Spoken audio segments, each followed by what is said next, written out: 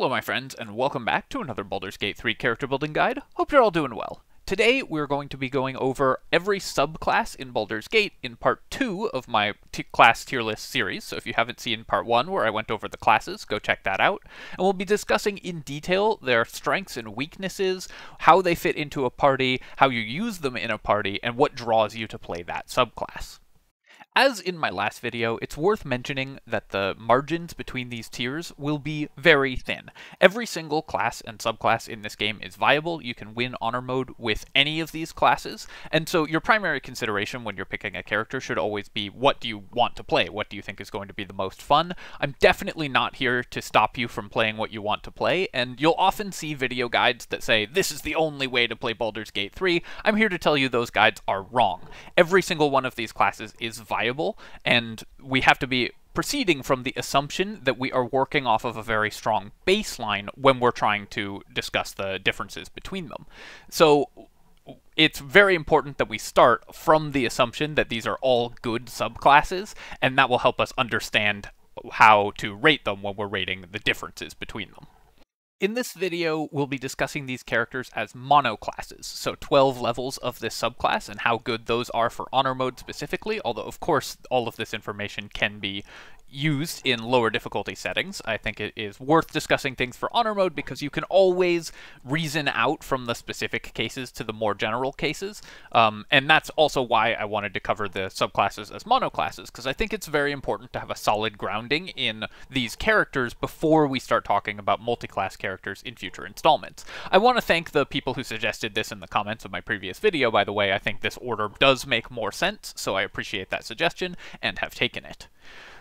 Two other assumptions that I'm going to be making when rating these characters are, one, that you're not abusing any bugs. I think that's a very reasonable assumption, so we're going to be proceeding from the assumption that you are playing the game without any particular bug abuse, and two, that you are probably not intending to long rest after every single fight, so how long a character can keep going during a day will weigh into my considerations. I'll be rating the subclasses both on their power level, their raw power level they bring to the table, and on their versatility, as in how easy is it to fit this character into a party, how many different ways can you build it, and how easy is it to build a party around maximizing its strengths, and also just in general, how easy is it to play? Can you afford to make play mistakes when playing these characters? I think a lot of times people will ignore those other factors, but I think they're very important to decide the factors of versatility. I think it's very important to pay attention to those when you're deciding how to build your party. However, because the subclasses have more restrictive roles than the base classes, for obvious reasons, I will be considering power level more heavily when rating the subclasses, so we'll be weighing things more towards the power level end of the scale than the versatility end of the scale. Before I begin rating things, I also do want to take a quick moment to say thank you so much to Yams for the $2 donation, Dolores Abernathy for the $2, William Spencer for the $20, and Peter Brand and Josh Hobbs for becoming channel members. Thank you so much, my friends. I really do appreciate the support. It means a lot.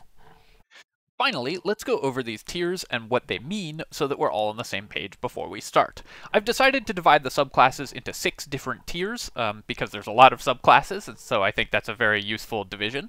In S+ tier, I have characters that are out of scale for the balancing in Dungeons & Dragons. So these subclasses, usually because Larian has updated them from their tabletop versions in a way that sort of breaks the game balance, are inherently too strong for this game. The abilities that they get break the game balance in a way that is probably not intended to fit within the normal balance of Dungeons & Dragons, and so in Baldur's Gate 3, these classes are too powerful for the normal state of game balance. I'm going to be using this category quite restrictively. I believe there are only 2 subclasses that fall into it, although I might discover more as we go through, but this is for ones that are actually out of scale with how strong a class or subclass is supposed to be. In S tier, we have characters that are extremely powerful and versatile. These are characters that both have very high raw power level and fit easily into any party. They are going to give you a ton of value and will usually usually be the core component of any honor mode party are going to be some of these S tier subclasses. In A tier, we have very solid characters that gain very strong subclass benefits, as well as having solid class chassis, and they will give you a ton of value as well, although usually an A tier character is either slightly harder to fit into a party in terms of versatility, or slightly less raw power than an S tier character. Usually they'll be S tier in one of the two categories, but slightly weaker in the other of the two categories, and that will put them into A tier. In B tier, we have characters that are typically more restrictive, so they're usually only built one way, and generally that way is not as powerful as the S tier. Typically, these are going to be classes that are either highly restrictive in sort of how they're built, they're very greedy for items, they require you to build your party around it, or only add one thing to the party. Often that thing is still very good, and I do want to, again, emphasize that the margins between these tiers are very thin, and B tier characters are still great characters, but they are going to be slightly more restrictive and not give you quite as much as the S or A tier characters. And in C tier, we have characters that are difficult to fit into a party because they probably just don't pull their weight as much. Again, these are still totally viable, but often will need some more party support from a stronger character in another party slot in order to maximize the potential of this character, because the inherent strengths of the subclass just don't quite manage it. And finally, in the final tier, which I'm calling the outclassed tier, I have subclasses that fulfill exactly the same role as another subclass in their same class. So they do exactly the same thing as another subclass, but worse. And so they're sort of strictly dominated by those choices, and there's never any reason to pick this subclass because another subclass just does the same thing better. Obviously, other than the overriding reason of, I think it sounds cool and I want to play it. But from a mechanical standpoint, these classes are just worse than another option within their class.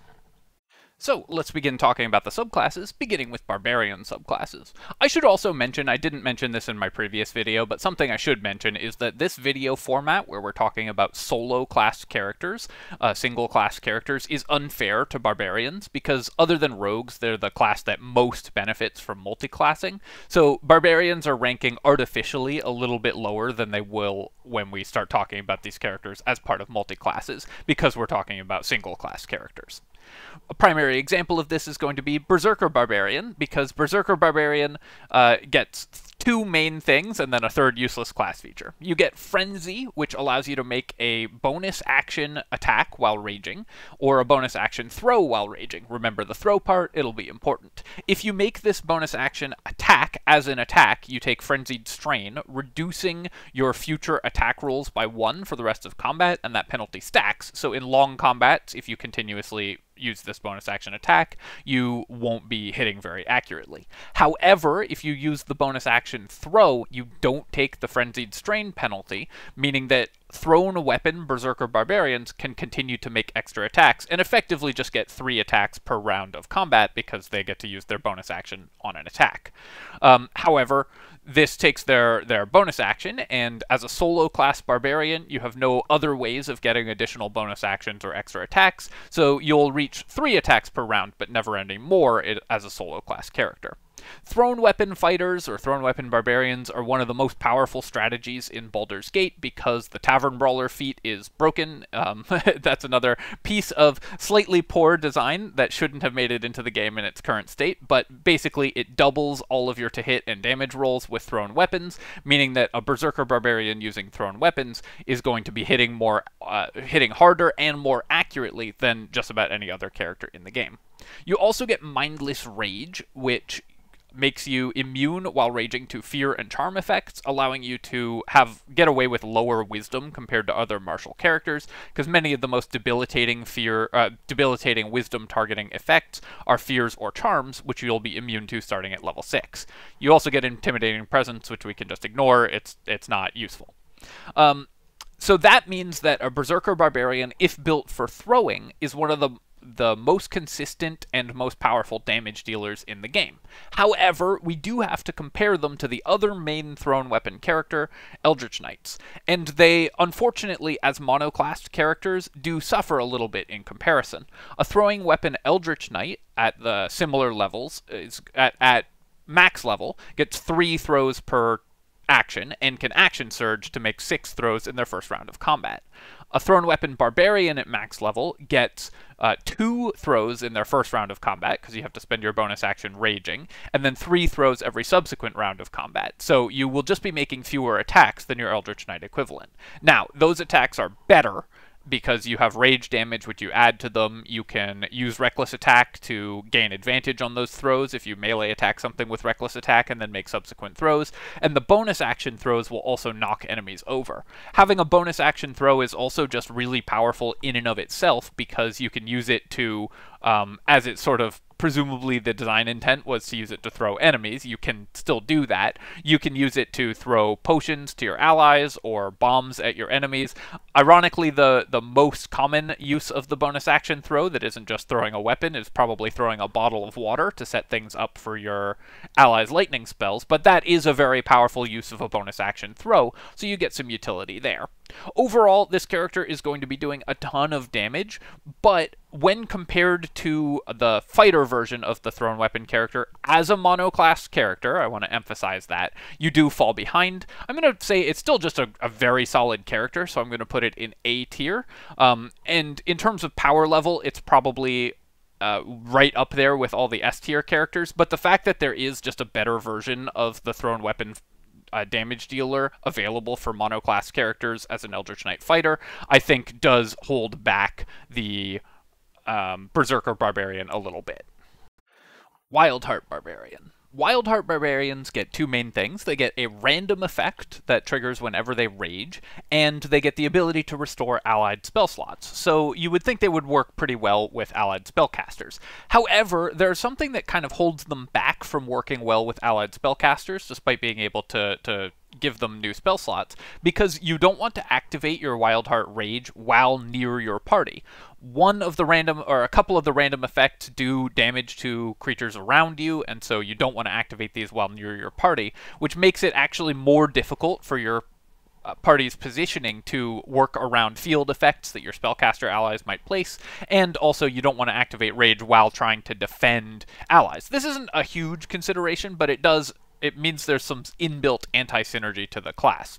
One thing that is nice for Wild Magic Barbarian for Honor Mode, though, is that there are no negative Wild Magic effects. Unlike Wild Magic Sorcerer, the Wild Magic Barbarian cannot ruin your life as long as you make sure to rage at least 20 feet away from your party members. You will never have a major negative effect happen, and so you can always count on your Wild Magic Barbarian doing something good. However, they don't get anything that's particularly special compared to the other Barbarian effects. None of the random magic effects are compared to the other Barbarian rage effects. None of the random magic effects are wildly powerful, and because they're random, they are much, much less reliable, obviously, than the rage effects of the Berserker or Wildheart Barbarians, where you know what you're getting every time and can plan around it. The ability to restore spell slots is okay, and does give you a slightly increased adventuring day, but they're low-level spell slots, and you don't get to do it that often, so it's really not that huge a benefit. And overall, I think that the Wild Magic Barbarian, the effects are relatively minor from your rages. You just don't get anything that's going to completely win a fight at random, and I feel like you would need an effect that was strong enough to just instantly end a fight in order to justify taking random effects a lot of the time, because not being able to plan around them makes your tactical positioning much harder. Wild Magic Barbarian is still a barbarian, which is still just a great thing to be. You do a lot of damage and are very tanky, but as a subclass, it does not give you anything that's particularly better than the other 2 classes, although the ability to restore allied spell slots is worth taking. However, I think overall Wild Magic Barbarian belongs in C tier. It is just compared to the other 2 classes, does not give you, other 2 subclasses, doesn't really give you anything that they don't, and gives you a lot of, or makes your game a little bit harder to play because you have to move your martial character away from your allies before raging every time, which means it's harder for them to protect each other, harder for them to play around buffs and field effects from your allies, and that does restrict your level of play. As a monoclass character, Wild Magic Barbarian also just doesn't really get too much in terms of gains as you level up. You get to restore better spell slots, but other than that, you aren't doing anything that you weren't doing right from the beginning of the game. And so, as you level up as a solo class character, Wild Magic Barbarian doesn't improve that much, and you definitely want your subclasses to keep getting better as you level up. Wildheart. Wildheart has 5 different possible modes, and luckily they're all really good.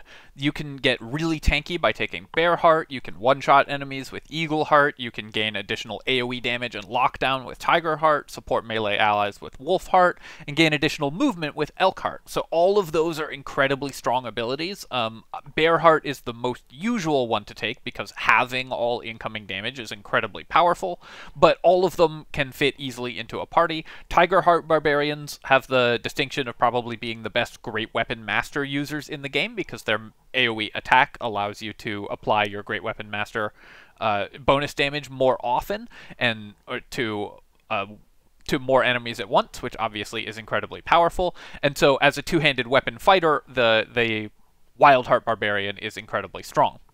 These actually, I think, are overall better at the two-handed fighter playstyle than Berserker Barbarians, because Berserker Barbarians, if they're actually attacking in melee with their bonus attacks, suffer from Frenzied Strain, which does add up, whereas Wildheart Barbarians get only benefits, and so a Tigerheart Barbarian that's hitting 2 or more enemies is making the same number of attacks as a Berserker Barbarian, or even more if they keep going, but not suffering Frenzied Strain and giving bleed to enemies and everything as well.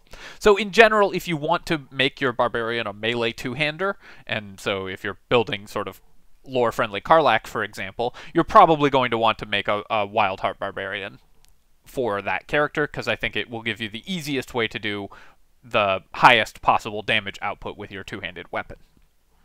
Wildheart Barbarian just gives you a lot of things. They continue to get good bonuses as you level up, with their level 6 abilities also all being solid. The Elk Aura that just gives your entire party plus 5 foot of movement speed is a great default if you don't want any of the others in particular, but there's lots of different builds you can do with all of them.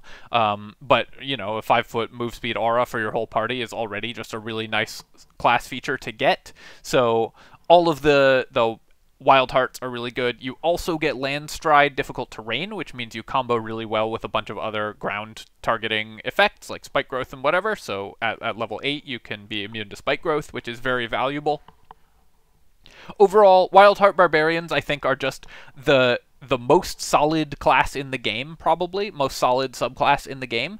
You will never be let down by them. They won't usually do anything that's out of scale power-wise or massively too incredibly spectacular, but you will never be sad to have a Wildheart Barbarian. I think they're the very definition of an A-tier character. Bard subclasses. So I rated Bard as an S-tier character in S-tier class, so we're working off the basis of an S-tier chassis already, but let's take a look at the individual subclasses, starting with College of Lore. College of Lore, I have to admit, there is some bias here because it is my favorite subclass in Dungeons & Dragons. I've probably played a lore bard for just about as many hours as anybody on the planet, because I've done a lore bard in 2 multi-year-long tabletop campaigns, and it was my first Baldur's Gate character that I played through the game with, and then I played it again in Honor Mode. So I've probably spent as much time playing lore bards as literally anyone on Earth. Lore bards get Cutting Words, giving you a reaction that allows you to reduce by your inspiration die enemy attacks, which is an incredibly powerful effect. You can think of it basically as a shield spell that you can cast on any of your allies. Shield is like top 5 spells in the game, and having it be available to cast on all of your allies is of course incredible, as well as using the normal uses of Bardic Inspiration. You also get Magical Secrets at level 6, so you get additional spells, and you get expertise, or you get proficiency in 3 additional skills when you select Lore Bard. So you get better skill access than any other character in the game, on top of the better skill access than any character in the game that bards already got. And you get a shield spell that you can cast on all of your allies several times per day, in addition to all of the other bard goodies, and you get the best spell access of any character in the game through magical secrets. Getting that at level 6 means that you can take some of the most important and powerful spells and have them through basically the entire game. You're only delayed one level on Counterspell, Hunger of Hadar, Haste, compared to the classes that actually get them, and of course you also get all of your bard spells. Overall, I think that their lore bards have basically no downsides. They're kind of the default bard choice. If you're playing a spellcaster bard, lore bards are going to be incredible at what they do. You can build them for support, you can build them for control casting, you can have them build them for healing, you can do all kinds of cool stuff with them through access to magical secrets, even outside of just getting all the best spells in the game through magical secrets, the most rawly powerful spells in the game through magical secrets. You also can build them in a ton of cool different ways, and of course, like all other bards, they give you all the dialogue skills. I think it would be very silly to place lore bards not in S tier. Swords bards. Swords bards get medium armor proficiency, which is really nice on a spellcaster. It just gives you good AC for a spellcaster, and they get a whole bunch of weapon-focused abilities. Sword bards get slashing flourishes, or get flourishes, although slashing flourish is the most important one, but they are all relevant. They give you your inspiration die to damage on the attack, and some bonus abilities. The most important one for what we're going to be discussing is slashing flourish, because this allows you to make 2 attacks, and if with a ranged weapon, it just allows you to attack twice with that attack action. Each of those attacks then gets the additional inspiration die to damage, so effectively swords bards get 4 attacks per action compared to every other character's 2 attacks per action when using a ranged weapon. They also do get extra attack like other martial characters, but of course also get all of the full spellcasting abilities that bards already have. And so in addition to being one of the better spellcasting classes in the game, just getting full spellcasting access, they also get the most weapon attacks of any character in the game thanks to Slashing Flourish. You can do this many times per day because at Bard level 5, your inspiration dice come back on a short rest, and you get them back. They get a damage steroid because you add your inspiration die to damage, and if it weren't enough that they just got more attacks and had better spells than every other character, they also, as a result, get access to the most broken item combo in the game, the Helm of Arcane Acuity plus the Band of the Mystic Scoundrel, because if you are making lots of weapon attacks, you're stacking up your Arcane Acuity, and then you can make a bonus action spellcast to cast a control spell on an enemy. One of the control spells that's available with the Band of the Mystic Scoundrel is Hold Person, because that's an enchantment spell, and Hold Person then guarantees criticals with all your subsequent attacks. Even without that abusive combo, though, swords bards just get too much. They get great defenses because they get medium armor proficiency, and you can grab shield proficiency from your race, so they will have some of the best AC in the game. They get some of the best spellcasting in the game because they're bards. They get all the support abilities that bards already get. They get extra attack, and they get multiple extra attacks every single round with the flourish attacks. Even discounting the other flourishes, which come up sometimes, just the ability to make 4 attacks per round is frankly nonsense. Swords bards were changed to be able to make the ranged the flourishes were changed from the tabletop version of swords bards. They don't work at all at range in tabletop, and so Baldur's Gate 3 added the ranged flourishes, which is kind of part of the problem, but also buffed all of the flourishes significantly, and so they have taken what should be sort of a minor benefit to let you be a swashbuckling swordsman in addition to being a full caster, and turned it into basically being the best martial class and the best spellcasting class, all rolled into one class, and that's before even considering the broken item combos that this class gets to abuse better than any other class. This class is simply out of scale with the intended game balance of the game. As an archer, making 4 attacks per round, you also get all the damage steroid. Like, they don't even have fewer damage steroids than other archer characters, because the main archery damage steroid is sharpshooter, which you can take as a feat. You just get access to it just like every other archer, and just making multiple attacks per round is the best way to apply sharpshooter, so you're just better at doing damage and better than actually dedicated damage classes are also a full spellcaster, are also the tankiest character in the game, or have some of the easiest access to high AC in the game. Obviously, this is an S plus tier character, and I personally think that it should not have been released in this state because it is out of scale with the intended balance of Dungeons & Dragons.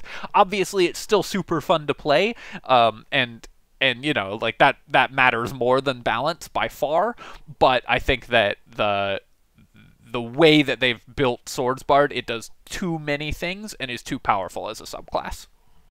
Valor Bard. Valor Bards also get medium armor and shields, and they also get martial weapon access, which is kind of nice, although Bards already get access to rapiers and most of the good bows, so it's probably not a huge increase to your damage output. And they get combat inspiration, allowing an inspired ally to add their inspiration die to armor class, which is basically the same as a cutting words, or to damage, which is kind of the same as a slashing, as a sword bard flourish.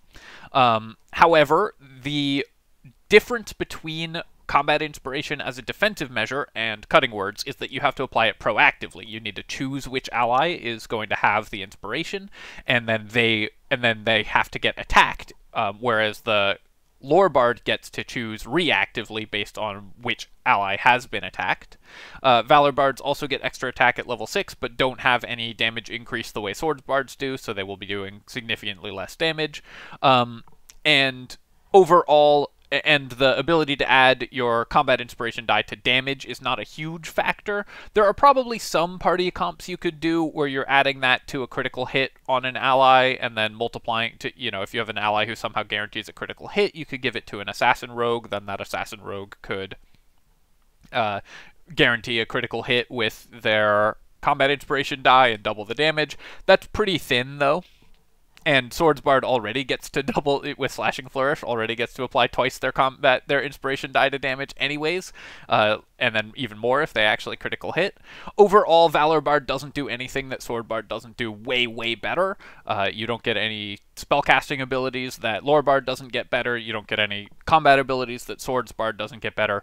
Overall, there's no particular reason to take a Valor Bard. Obviously, you're still a Bard, and that's still a great thing to be, so it can be a totally viable character if you want to roleplay or whatever reason, or just feel dirty picking Swordsbard. But from a mechanical standpoint, there's just no reason to take a Valor Bard. I will also say that the way to fix Valor Bard is just to nerf Swordsbard. I think that Valor Bard could maybe use like one more ability, but the real problem here is just that Swordbard does everything they do, but better. Clerics. Clerics are an S-tier class. Remember, I rated the base class as S-tier, so all of these subclasses are starting from a very high bar. Cleric subclasses give you a bunch of abilities, multiple abilities throughout your adventuring, throughout your levels, but also additional spell access, and the spells that you get are always prepared. One of the best things that Cleric domains give you is spells that aren't on the Cleric spell list, giving you access to additional spells. And so one of the main strengths of these domains comes from spells that you wouldn't normally have access to that are very high tier spells that are going to be a core part of your strategy. Some of these domains will give you spells that I've rated, you know, S tier on my spells tier list, and that will give you some idea of how good it is to have access to those spells in addition to Cleric's already excellent spell list.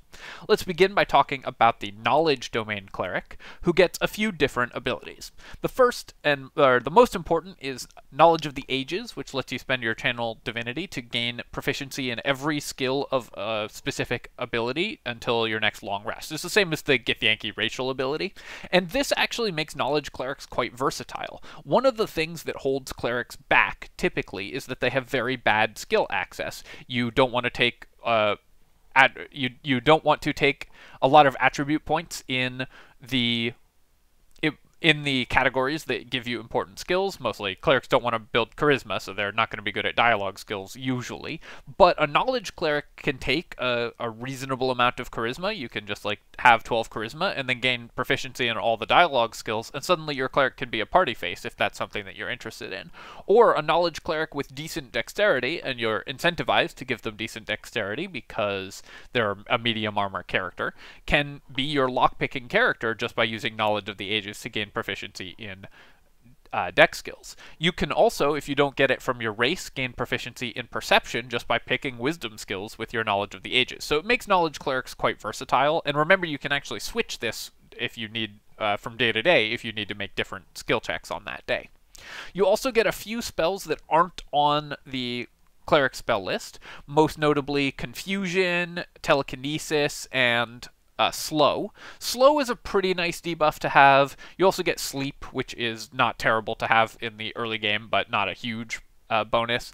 But mostly these are spells that are going to be slightly less powerful versions of control spells that you already have. Getting Confusion at level 4 is pretty nice because clerics don't otherwise have a great AoE control spell at 4th level, or at 7th level. At 7th character level, 4th level spells, but overall that spell list isn't super inspiring. Potent spellcasting gives you additional damage on your cleric cantrips, which is mostly irrelevant by that point in the game, although there's probably some cool builds you could do with it. But overall, what you're getting from Knowledge Cleric is just skill access. I think that Knowledge Cleric not giving you heavy armor and just giving you the better skill access is nice, and it's very hard to rate a cleric subclass lower than A tier, so I think this is an A tier character, just because clerics are already so inherently powerful, but they are not getting a ton from Knowledge Cleric other than skill access. Life Cleric.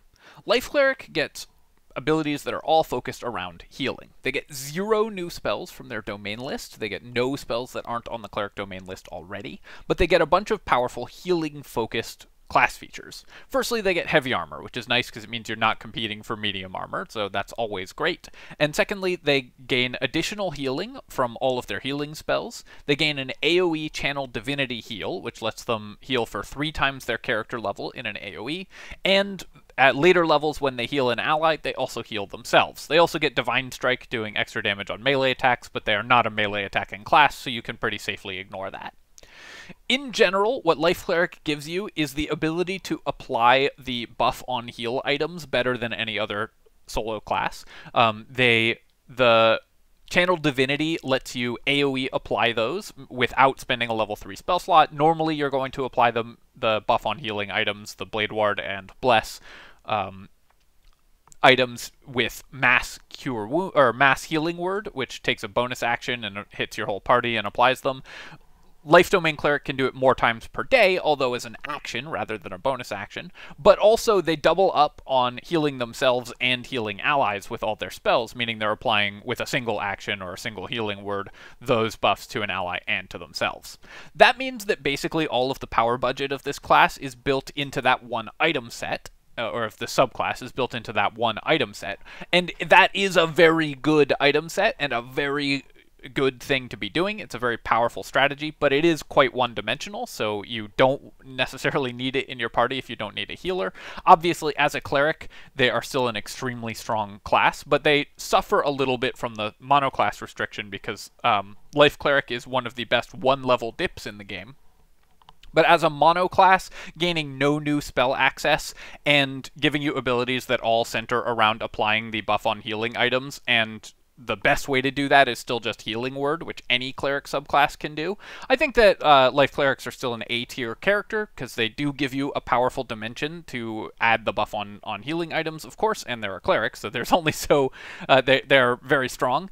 And I know that this take is going to make some folks mad who really love their Life Clerics, and I say more power to you. But overall, as a solo class character, Life Cleric does not give you that much compared to the other cleric domains, so A-tier. Light Cleric. Light Cleric gets a bunch of direct damage spells that clerics don't normally get. So they get like Fireball, Wall of Fire, Flame Strike, or Destructive Wave, excuse me, Flaming Sphere, Scorching Ray. Just a bunch of good damage spells that you can add to your arsenal. And clerics normally do lack direct damage spells, so Light Cleric fills a hole in the cleric spell list through their domain spells, which is what you want. They also get extremely powerful domain abilities. At level 1, they get Warding Flare, which is basically a reaction to give an enemy disadvantage on attacking you.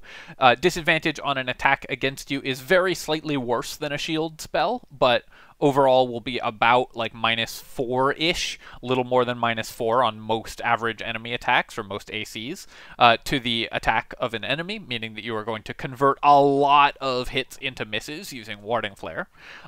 And at level 6, they can apply it to anyone in the party. This is basically the equivalent of Lorebard's Cutting Words, which is, in my opinion, one of the most powerful abilities in the game. Getting a shield spell that you can cast on your entire party based on who's getting attacked is incredibly powerful, and of course that comes with all of the normal cleric support stuff.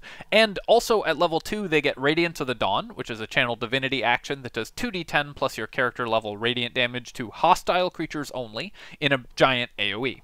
2d10 plus 2 damage at level 2 is the biggest AoE nuke in the game, and remains quite relevant for a long time. Of course, this is also radiant damage, so it applies radiant orb effects and everything, which light clerics are, as they should be, the best at applying, and that's an incredibly powerful strategy.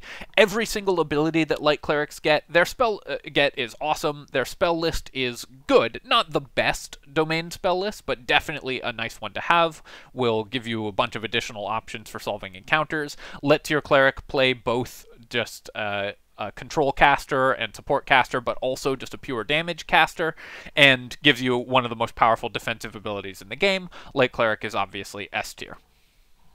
Nature Clerics. Nature Clerics get to pick a Druid cantrip, which is usually going to be Shillelagh, because that will allow you to actually function as a melee character in the early game. With a Torch plus Shillelagh, you're going to be doing better melee damage than any other character at level 1, and so for the first couple levels, you can be a totally reasonable melee combatant, and the first, 2 levels are a cleric's weakest point in the game anyways, so having that ability to act as a reasonable melee combatant in the early game before the martial characters start taking over that role does give you a little bit of an extra boost to your party, because you will have just the nature cleric's going to be pulling their weight doing damage in the very early game. And then you also get one of the best spell lists in the game in terms of additional spell access. You get Spike Growth, an excellent spell, Sleet Storm, another excellent spell, Grasping Vine, which I now think is a very good spell thanks to the buffs, and adds a really fun extra dimension to cleric spellcasting, because clerics have a lot of AoE abilities that you want to keep people in. Grasping Vine can help you do that, but mostly it's just about getting Sleet Storm, one of the best control spells in the game, Plant Growth, one of the best control spells in the game, and Spike Growth, another top tier spell that also fills a hole in the cleric spell list. Nature Cleric spell access is great. The ability to gain additional heavy armor is great. Shillelagh for the early game is really nice. You also get Dampen Elements, which at level 6 lets you have incoming damage from an elemental attack, which is very good. This also stacks with normal resistance, so if you have an elemental resistance, you can quarter incoming damage. But the ability to have incoming damage from a spell that an ally took from a burst damage spell, a lightning bolt or whatever, that you got struck by, can save you a lot of HP. The ability to do that reactively is pretty nice. This isn't the best class feature in the game or anything, but it will come up a few times during the course of your play and be very useful when it does. Anything that's reactive like that is always worth considering, and just the fact that Nature Cleric gives you a bunch of excellent spells to add to Cleric's already formidable arsenal of spells, I think makes them an S tier subclass. Tempest Clerics. So Tempest Clerics get probably the single best additional spell list of any of the cleric domains. They get some of the best spells in the game in Fog Cloud, Sleet Storm, Hailstorm, or Ice Storm, excuse me, Call Lightning, Destructive Wrath, just a laundry list of a bunch of great spells added to the cleric spell list, all of which also fill holes in the cleric spell list that you wouldn't otherwise have access to. So just an excellent set of spells to add to your cleric's arsenal. In addition to that, they also get Heavy Armor and Martial Weapon Proficiency. Martial Weapon Proficiency, not that relevant, but Heavy Armor, of course, is great to add to clerics. And you get Destructive Wrath, so once per channel divinity, you can maximize lightning damage that you're dealing.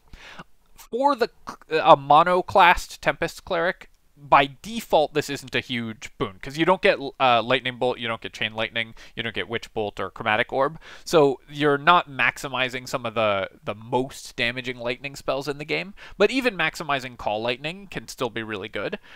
And, of course, you can maximize things like Mark of Heshkir damage if you are going to put that on your Tempest Cleric, which, of course, if you're taking a Tempest Cleric, you should probably consider. Maximizing damage is incredible, obviously, because it increases your damage, your average damage, significantly, but also because you know exactly how much damage it's going to do. So even just the ability to say, that enemy is at 28 hit points, I will do an exactly 30 damage call lightning to them and guarantee killing them if they fail to save, is extremely valuable and reduces the number of dice you have to roll. The enemy of optimization, as I'm very fond of saying, is randomness, so anything that removes randomness from the equation, and Tempest Cleric does that very well, is always worth looking at. In addition, Tempest Clerics also get the ability to use a reaction when something takes lightning damage, or when an enemy attacks you, you can use your reaction to do damage to them, lightning or thunder damage. And then at level 6, when you deal lightning or thunder damage to an enemy, you can also push them. So you can use your reaction to push an enemy away when they attack you. But more importantly, if you, for example, electrify a field of water, that will count as you doing lightning damage to them. And the Thunderbolt strike that pushes enemies doesn't require your reaction to use. It just happens every time an enemy takes damage from them. So an enemy running across an electrified field of water created by a Tempest Cleric is going to get like ping-ponged around the map. It is an incredible additional crowd control effect added to your already excellent crowd control effects that you get by virtue of your incredible spell list, from your domain spells, and from being a cleric, and your great class features. You do also get the extra 1d8 thunder damage on attacks. Again, for clerics who aren't really melee attackers, this isn't a huge deal, but Tempest Clerics, both by virtue of their incredible spell list and by virtue of their incredible class features, are of course an S-tier class. Trickery Clerics. Trickery Clerics get some spells that aren't on the Cleric spell list, the most notable one being Fear. In fact, I think the only really notable one is Fear.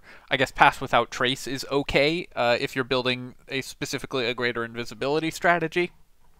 But other than that, Fear is the only good one that they get. They're stuck with medium armor, so no additional proficiencies, and they get Blessing of the Trickster to give an ally advantage on stealth checks. Basically useless because it's concentration, so you'd rather cast Pass Without Trace. And Invoke Duplicity, which is one of the most insulting abilities in the game. I love Invoke Duplicity in Tabletop, so I'm still bitter about this one, by the way, because in Tabletop you can cast spells through your Invoke Duplicity creature, so you can use it to, like, illusion. You can use it to cast spells around corners. Also, it's an actual illusion, so enemies will go after it. Whereas in Baldur's Gate, they've implemented it as an action and concentration that costs your Channel Divinity a twice per day resource, a once per day resource for half the game, twice per day resource for the other half the game, to give you advantage on give allies within 10 feet of it advantage on enemies within 10 feet of it. So you have to place it next to an ally and next to an enemy and gain advantage so long as you concentrate on it and waste your entire action casting the ability. Having this ability is literally worse than not having it, because sometimes it might trick you into casting it by accident.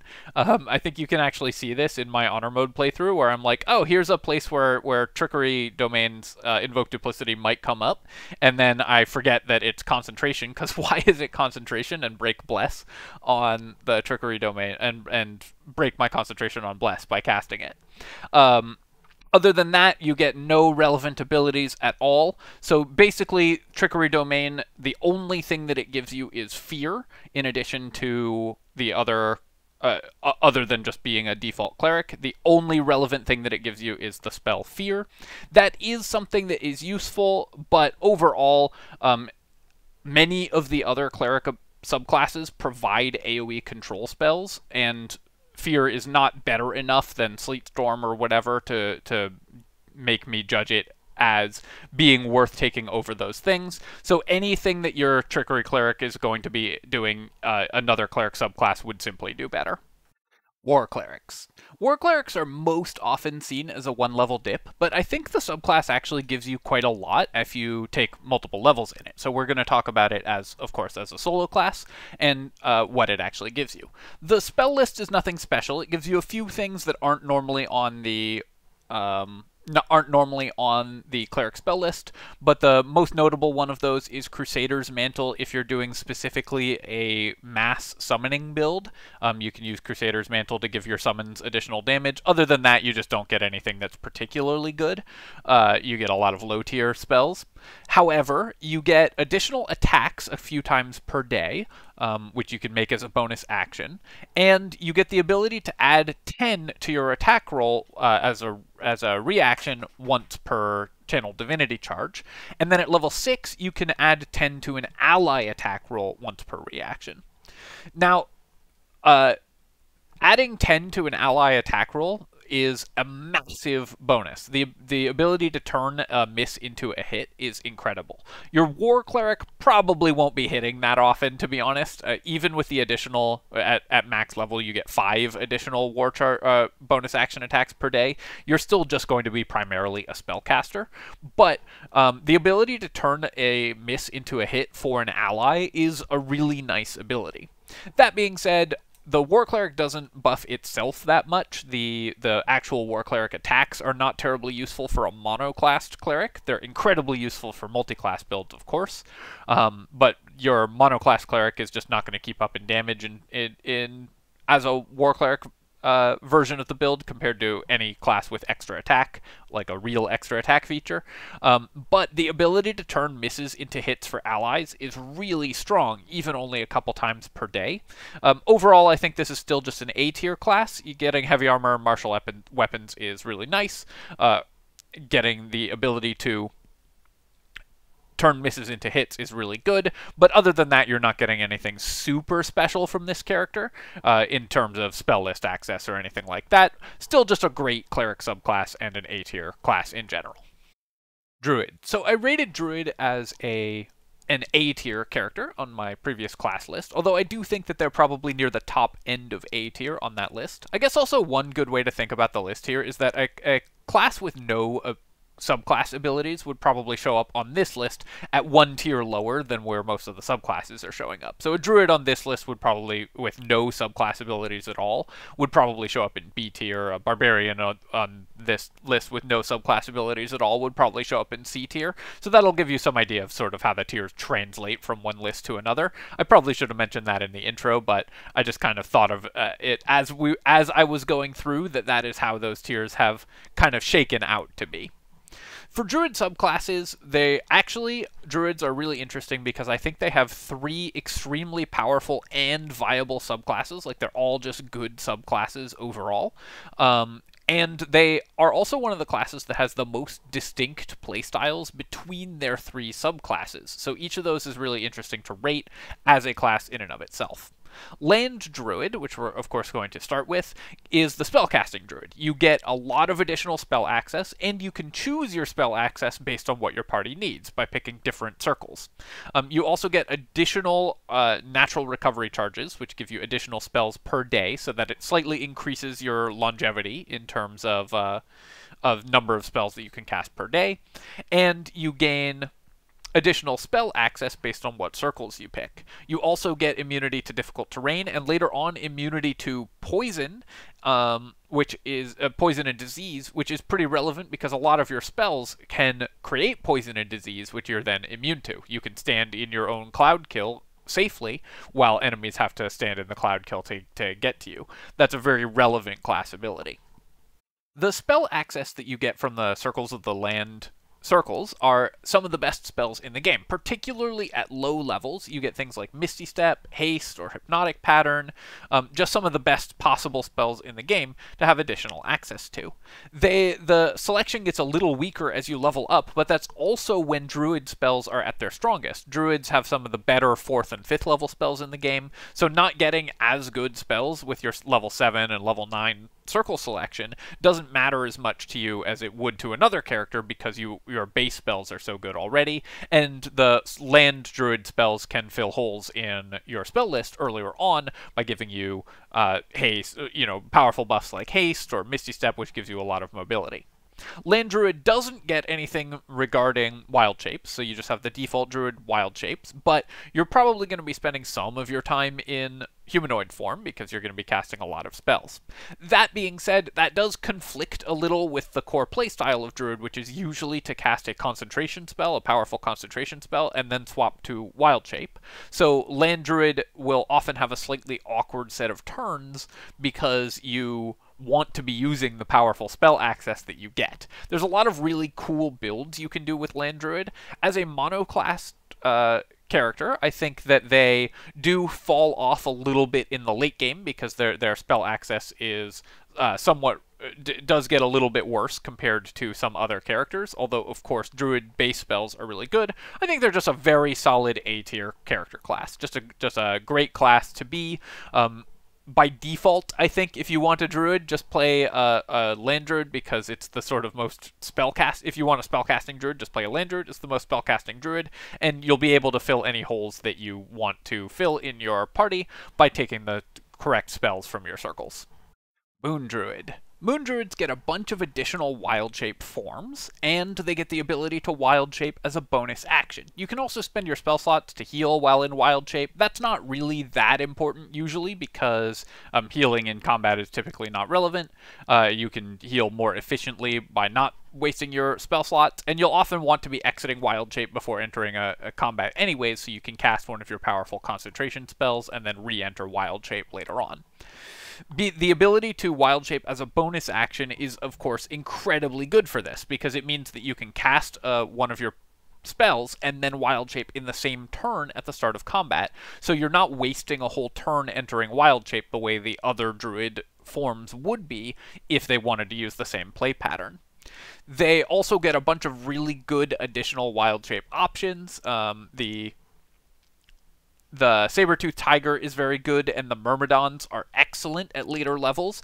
You'll often still want to be an Owlbear in the mid-game, but the Myrmidons, even though they cost 2 wild shape charges, do tons of damage. As an Earth Myrmidon, you can still benefit from Tavern Brawler, and although I believe this is bugged, they do way more damage than it says on the tooltip. Wild shape Druids, of course, also make use of Tavern Brawler, which is one of the most broken mechanics in the game, because all of your wild shape form attacks, except for the non-Earth Myrmidons, count as unarmed attacks, and now benefit fully from Tavern Brawler as of patch 6, gaining both double to hit and double to damage. You can use an Elixir of Strength and still benefit from the full benefits of that while in wild shape, meaning you can use any wild shape form with the Tavern Brawler. So it is just an incredibly powerful melee combatant, does lots of damage, as well as just having all of the Druid's normal spell access. However, the one thing that Moon Druid will suffer from is not having the burst damage that other dedicated melee damage dealers do.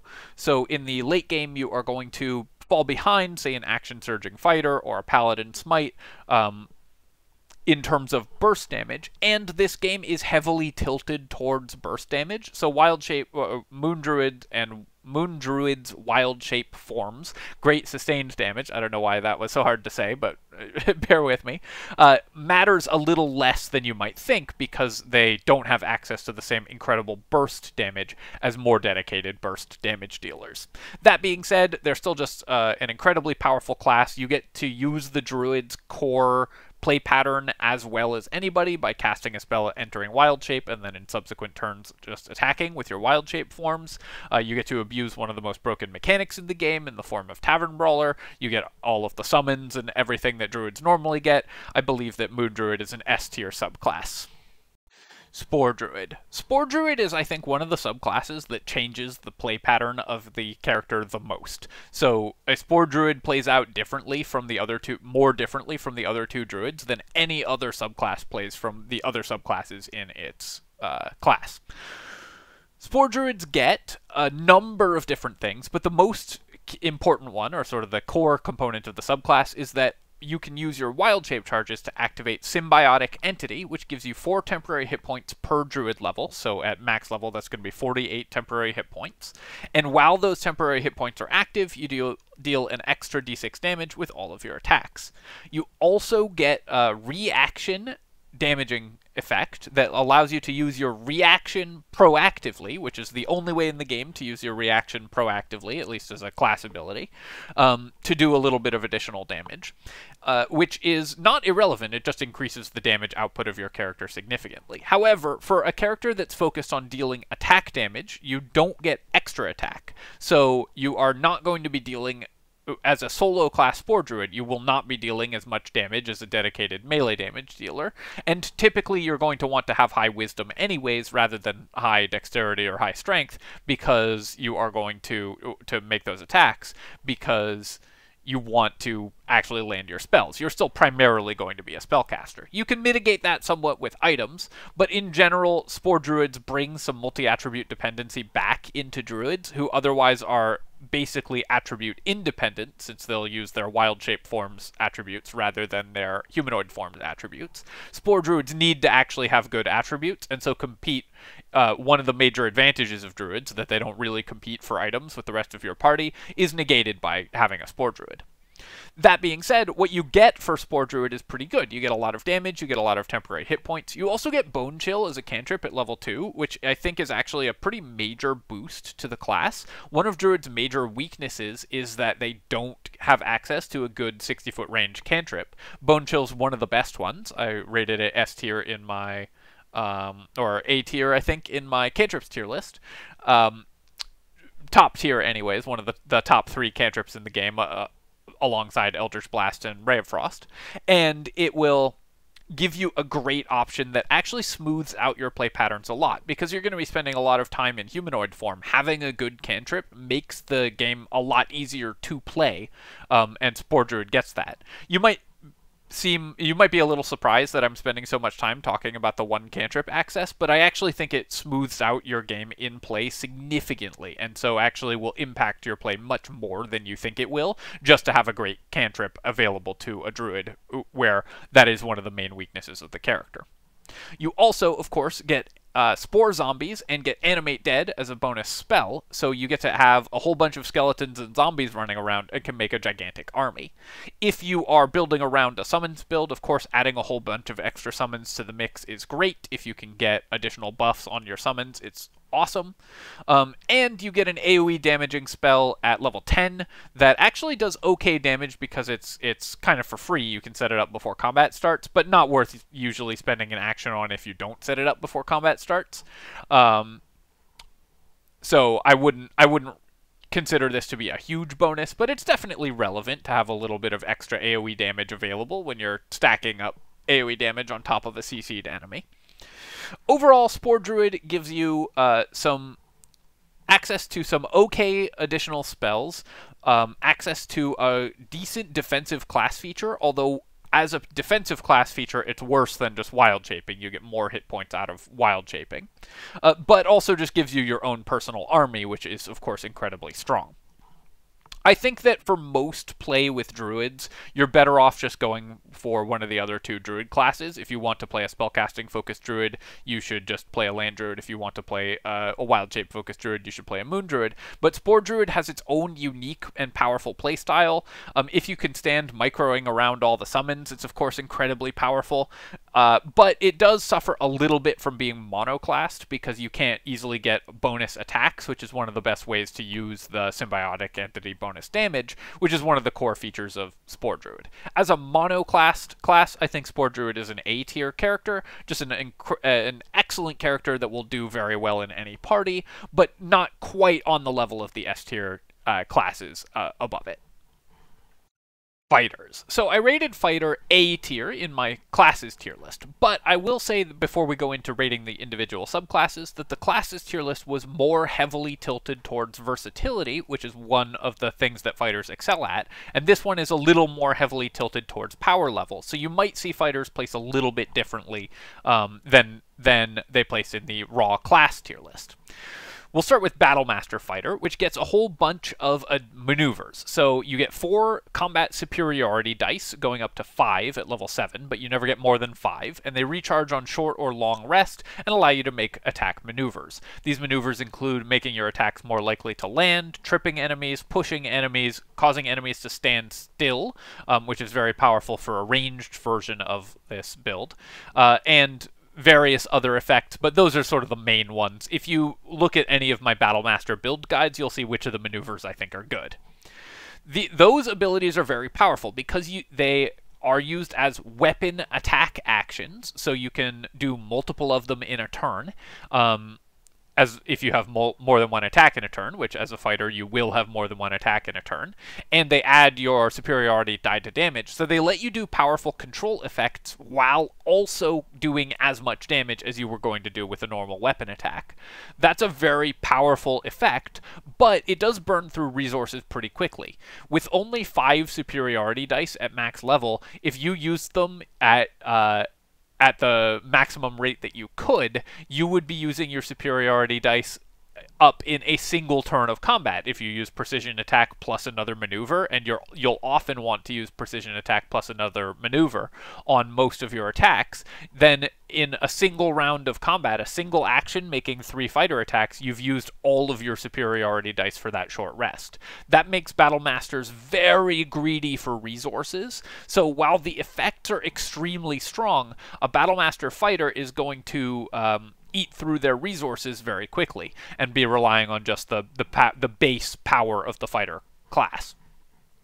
That said, those effects are very good, and Battlemaster fighters just being fighters, getting action surge, getting 3 attacks per round is really solid and just lets them do lots and lots of damage. You can just build your Battlemaster fighter as a normal damage character and ignore the maneuvers and they'll do great. Just the fact that they get 3 attacks per round is super powerful, and in a mono-class setup is more than enough just to make them an A-tier class. The maneuvers are also excellent, don't get me wrong, but it will eat into your party longevity. But they're just Battlemaster is just a great class. I think that Battlemaster alongside Wildheart Barbarian is the standard of balance around which Baldur's Gate 3 should be balanced. The default balancing for those two classes is, I think, basically perfect, and they will be a great addition to any honor mode party and will help you go through the game very easily while not wildly overpowering everything that is put in front of you. Champion. So Champion basically gets 3 class features. They get technically 4, but one of them does almost literally nothing. They get improved critical hit, giving them an additional crit threshold of 1, so they're 5% more likely per attack to critically hit, slightly more if you have advantage. And they get a 10-foot bonus at level 7. They get an additional 10-foot distance to their jump distance, which is not irrelevant. It makes you a little more mobile in combat. And they also get to add basically half their proficiency, so Bard's Jack of all trades, but only for strength, dex, and con checks, so skill checks.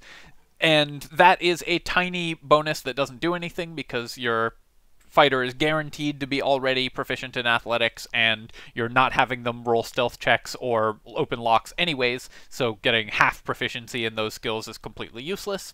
And then also they get an additional fighting style at level 10. Fighting style is a nice little bonus. It's +1 AC or a little bit of extra damage dice, something like that. But of course, any fighting style that's core to your character you'll have taken at level 1 when you took your first fighter level, so this is only going to be a tiny little numerical bonus, usually +1 AC.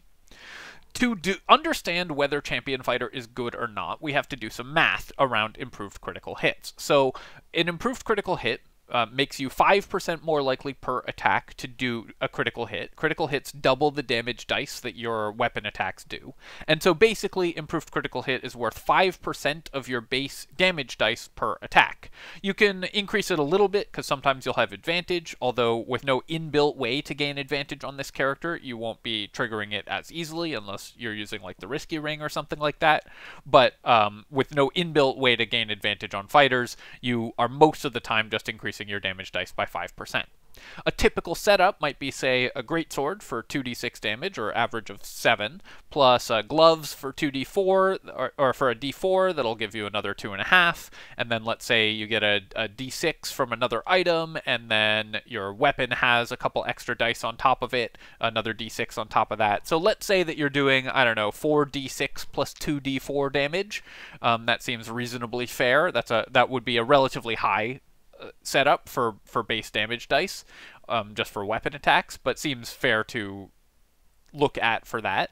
And we're going to say, so that's 19 base damage from damage dice. 5% of 19 is less than 1 damage per attack that you're getting from your class feature. Compare that to what Battle Masters get, where they are just adding a d8 to attacks as they go, and you need to make a lot of attacks before you catch up to a Battle Master's damage based on the improved critical hit class feature. You probably need to make something like 20 attacks before you even catch up, and you're not getting any of the other bonus effects. The numbers on this class feature just don't work out. It's a very small amount of additional damage that you are getting from it, especially as a monoclass character, but we'll talk about them for multiclassed builds later on. The additional critical hit threshold is just not going to add up to enough damage over the course of the game to justify taking this class, and there's no reason you would ever take this class over Battle Master, which just gets more damage and has the CC effects and everything as well, giving you a bunch of additional combat options. Champion is just outclassed by the other two fighter classes because the numbers just don't add up for it. In order to fix Champion, and I kind of want to do a, like, how would I fix these outclassed subclasses section for each of these. In order to fix Champion, I think it just needs, like, 2 more abilities.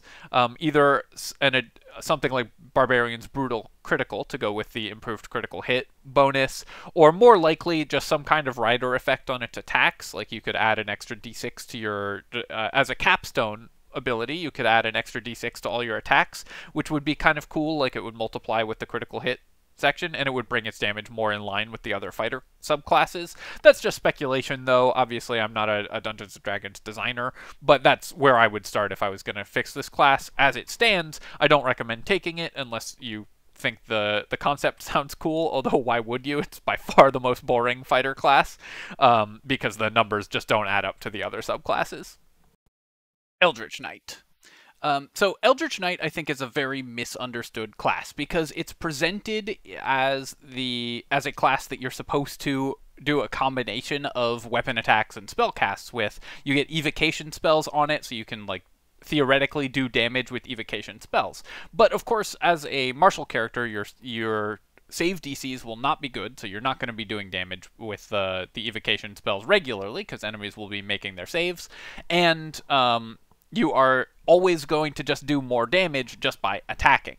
In fact, one of their main class features, the War Magic class feature, which lets you make a weapon attack as a bonus action after casting a cantrip, will almost always, almost 100% of the time, decrease your damage output if you activate this class feature. You should never cast an aggressive cantrip with Eldritch Knight, because you have a weapon. You can just hit things with your weapon for way more damage than you would be doing using War Magic. War Magic does have a use with Blade Ward, because it lets you cast Blade Ward while still outputting damage, which is a pretty useful ability. But in general, Eldritch Knight, I think, is misunderstood and often misplayed because people try to take control spells or damage spells and then run into the fact that you just have low save DCs on the character, when really what Eldritch Knight is for is just being a base class fighter, which is a very good thing to be, doing lots of weapon damage, and getting some of the best utility spells in the game to fill out the character. You also get 2 major, like Berserker Barbarian, or the other class that as a monoclass benefits most or is most drawn towards throwing weapons, and so we can't evaluate the subclass without talking about Tavern Brawler throwing weapons and how broken those are in general. If you're playing a monoclassed build, Eldritch Knight is the way to go for Tavern Brawler Thrower because you get more attacks per round than the Berserker version of the Tavern Brawler Thrower, and that's just going to be an incredible amount of damage output. And in fact, if you are new to Honor Mode, I think that an Eldritch Knight Tavern Brawler Thrower, like the build that I posted called the Consistent Killer, is the most reliable way to win Honor Mode. You will have by far the easiest path through Honor Mode using that build of basically any other class. The reason for this is that Eldritch Knight gets all of the great defensive and utility spells available to other classes while being a top tier damage output character, and of course because you can be a thrown weapon character using any thrown weapon, you can do massive damage based on Tavern Brawler. You can also just build them as a normal great weapon fighter or just any other normal fighter, but you get the addition of Shield at level 1, Misty Step later on, and a bunch of other awesome utility spells. These spells together make your character very, very hard to kill. Just being a heavy armor character with the shield spell means that you are regularly going to have AC near 30, making you basically impossible to hit for most enemies. And so you can mess up a lot. You can afford to make a lot of mistakes without your Eldritch Knight getting into trouble.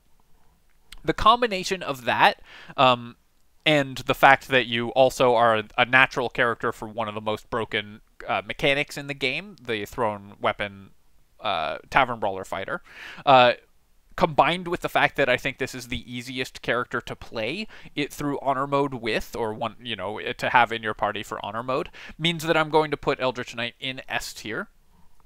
But with the caveat that you don't actually use its abilities the way the design of the class seems to intend you to use them. Just use it as a normal fighter that gets a bunch of extra utility spells added on, and use it as a thrown weapon fighter. And that will, basically just being a fighter with shield, makes this character so smooth and easy to play. I think it will take you through the game very easily. Alright, my friends, we all saw this coming. I have now talked for well over an hour about these subclasses, and I really do want to keep these videos from going too long, so I'm going to make the cut here, and we will resume later.